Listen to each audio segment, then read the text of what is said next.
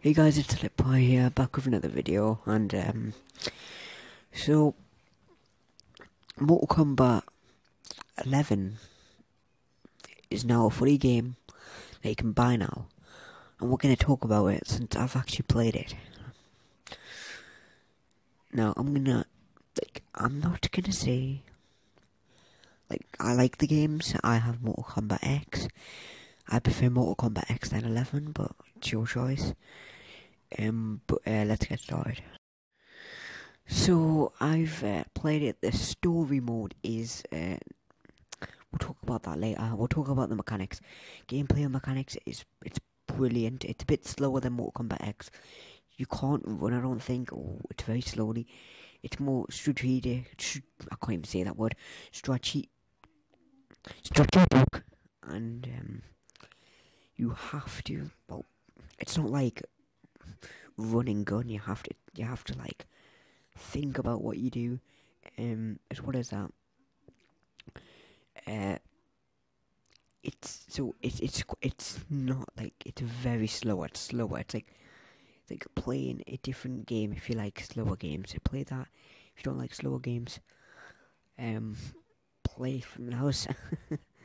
But yeah, it's very slow, and I kind of like that. You have to think very smartly about it, like what your decisions are, and all that. Combos are always quite slow, and I think that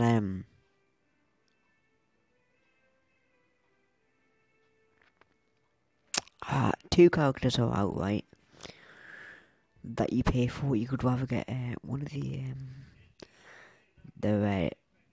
discs that have the character in, but you have to pay for the other one. I don't know what exactly that is, but I don't like that. I would rather you do that, but later on as a DLC, not add it in now because it's already in the game. Yeah, but that's the main problem we're going to talk about is microtransactions. Now, I've got the game. I've played it, sorry. I haven't got the game. I played it like someone that I know. And he says that the microtransaction system is screwed up. Now, the microtransaction system is like this. You go to the crypt. Yeah, the crypt. There's one in Mortal Kombat 11. If you go there, you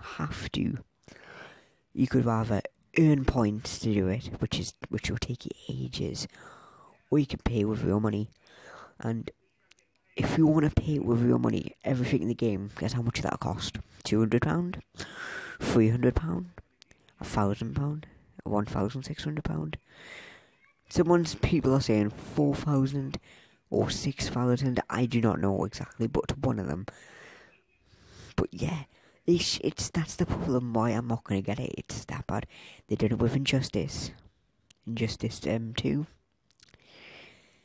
They done that, and I fell for the trick for Injustice 2. But I'm not getting any fighting game that does microtransactions.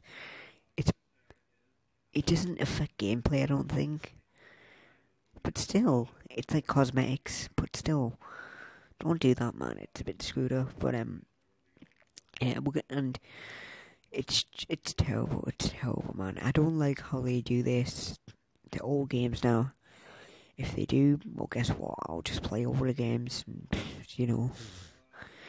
But yeah, guys, that's a bit screwed up. We're gonna talk about the what else? We'll just talk about the story now. The story from Mortal Kombat X11 I do not like, because I played it when I was at my friend's, and he just said he got the game like 2 days ago, but he didn't play the story. He played online. So I played the story with him. All the characters are boring. They have no soul. They fight. Well, they do have like a bit of character in them. But when they fight someone, a bad guy, a good guy, they just leave them there and go like, "There's your lesson done. Now I'm gonna fight. Now I hope you don't do it again." And with the good guy and bad guy, they just don't finish them off. But later on, they do that. But it just makes sense. Just do it at the start so that they won't be a threat again. They try and make the characters funny. The characters are not funny at all.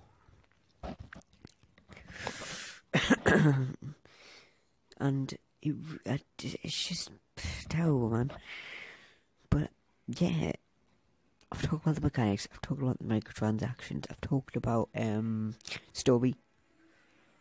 I don't know what else to talk about, guys.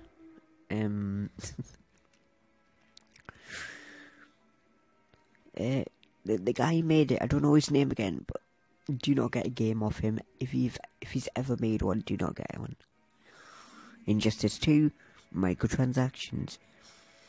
Pay to win Injustice 2 is Mortal Kombat X microtransactions, but not pay to win, but it's still cosmetics. I'd rather guys rather get Mortal Kombat X than Injustice. I mean then Mortal Kombat 11. But yeah, guys, that's the end of the video. I hope you enjoyed, and peace.